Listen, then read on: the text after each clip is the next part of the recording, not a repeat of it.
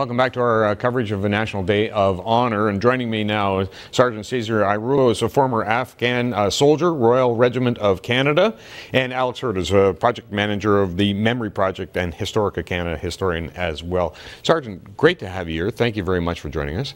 Tell us when you served in Afghanistan. I served in Afghanistan in 2010, 8-month deployment between the months of April and November. So that was probably a year before the combat component ended. So were you involved in combat? Yes, I was. And can you tell us a little bit more about that experience? Well, my first experience with that occurred on June the 14th. Just to give you a little background, I was conducting force protection for logistic convoys, and we received incoming enemy munitions, RPGs and machine gun fire. And then you'd have to protect against that. How'd you do that? Did you go out on patrol?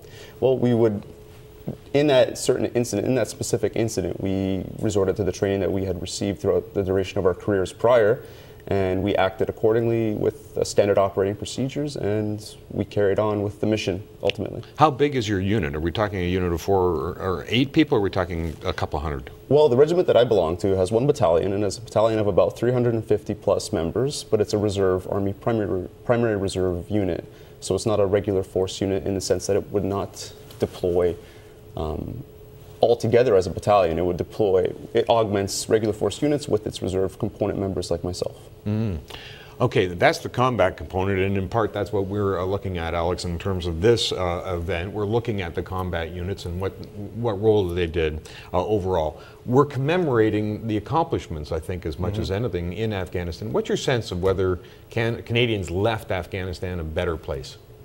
Well, I think they've at least created the environment for a more stable Afghanistan, despite what any naysayers say. Our forces, our RCMP, our support personnel, a variety of different civilian, diplomats and so forth, were able to create, help train their security forces, help develop a better infrastructure, lay the basis for those things, and also goodwill on the part of the Afghan people. Yeah, and it's about time we recognized a lot of that. Have we not done that to good effect in the past?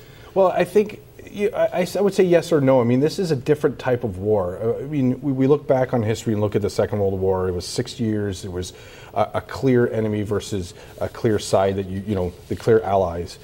This has been a different situation. This is a whole new type of warfare where someone on the street could be the enemy but dressed as a civilian. And I think that kind of creates sort of a murky sort of view of the war, and also it's been dragged out for over 13 years. So I think I think that we've done our best at times, but I think with this National Day of Honor, we're certainly preparing for the future for at least one day a year where people can reflect on what we've accomplished in Afghanistan. Yeah, Sergeant, what are your thoughts on that? Do you think it's about time we had a Day of Honor for this particular mission? Well, in short, yes, and I do feel honored as a member of the Canadian Forces and a veteran to have this day in these circumstances. It is an honor. Did you lose friends? Yes. During this, through the mission? Yes, I did. And how many would you have lost? Close to friends that were? I would say colleagues, two colleagues of mine.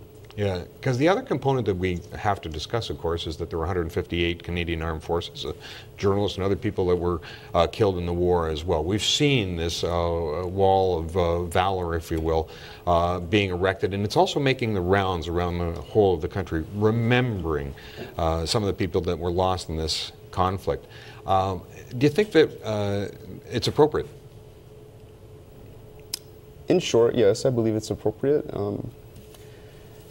I especially like how it's being transported between, I believe it's Trenton and Ottawa. Yeah. I like that, how it gives the opportunity for people who are unable to go to the nation's capital to see the monument or see the vigil and pay their respects and pay their honors to that.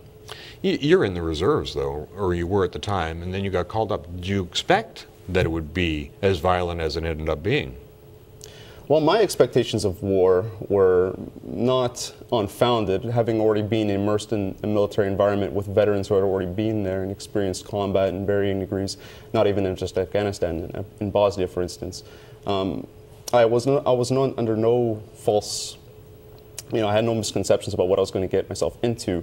And when I did find myself in violent situations, it is a shock, no matter how much you feel mentally and physically ready.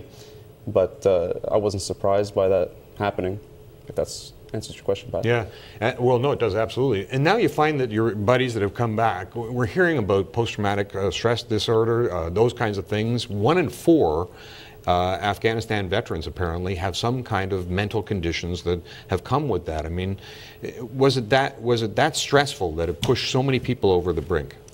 Well, you know what, Pat? A lot of the time, and I can't speak for everybody, but I can speak from personal experience, and that the stress is, part of the stress is dealing with the stressful incidents that occur there, but reintegration with normal society when you return home is very challenging for many veterans, and that's a factor as well, and that it's largely overseen simply because it doesn't revolve around that traumatic incident.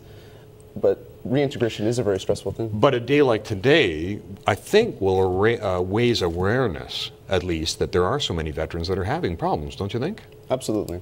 And awareness is a great thing. Is that really one of the objectives of Historica, to raise awareness? Well, one of our objectives is to raise awareness about our country's, all of our country's historical aspects, and as part of that, our country's military history and the experiences of soldiers, both in the past and today, and to get those stories out into the public, and that creates more awareness and educates the Canadian public on a larger scale. Mm.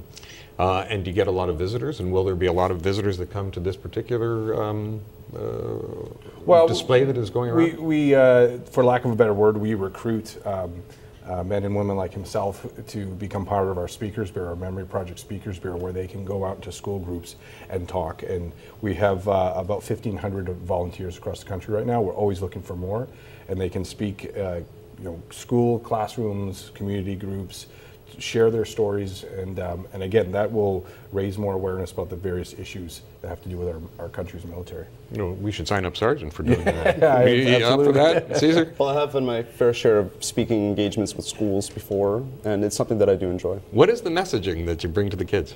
Well, I like to touch on historical aspects, but I also like to touch on the human aspects of deployment and stress and camaraderie, and ultimately I like to tell a nice story, but at the same time I like to have a powerful message behind it.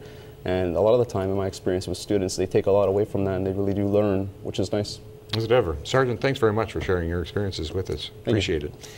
Sergeant Caesar Iroa joining us, former Afghan soldier with the Royal Regiment of Canada, and Alex Hurd is the project manager of the Memory Project and Historica Canada as well.